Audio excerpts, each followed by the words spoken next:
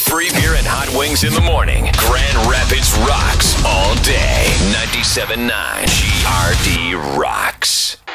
Mostly cloudy, some light rain is possible. 50 the high. It's 48 downtown. Short segment here.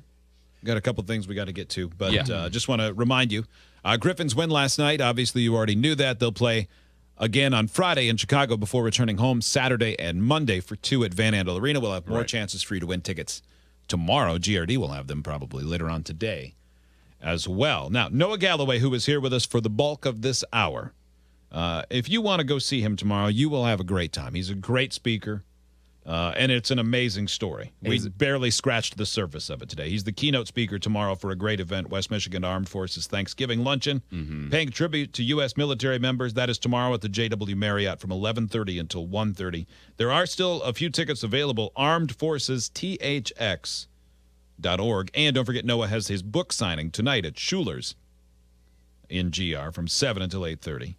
That book, Living with No Excuses, The Remarkable Rebirth of an American Soldier. I think that's it. What else? Was there something else? Nope. Tomorrow, Name That Tune, Prom Song Edition. Oh, yes! I forgot about that. Yes! I forgot it had gotten put off because I forgot about it the day after it came up. Yep. Because I was all excited to play it, and then I remembered, he said Friday, and then I forgot by today. So that's very exciting. That's been...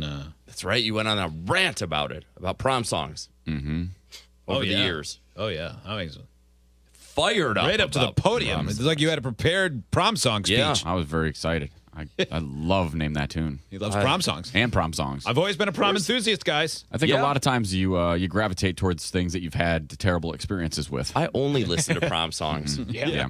Right? I should. I'm enthusiastic about proms, dentists, and surgeries. Yeah, I mean, it wasn't like, it wasn't Carrie bad, but it wasn't the greatest prom anybody's ever had. Lincoln Park, guilty all the same. 97.9 GRD rocks.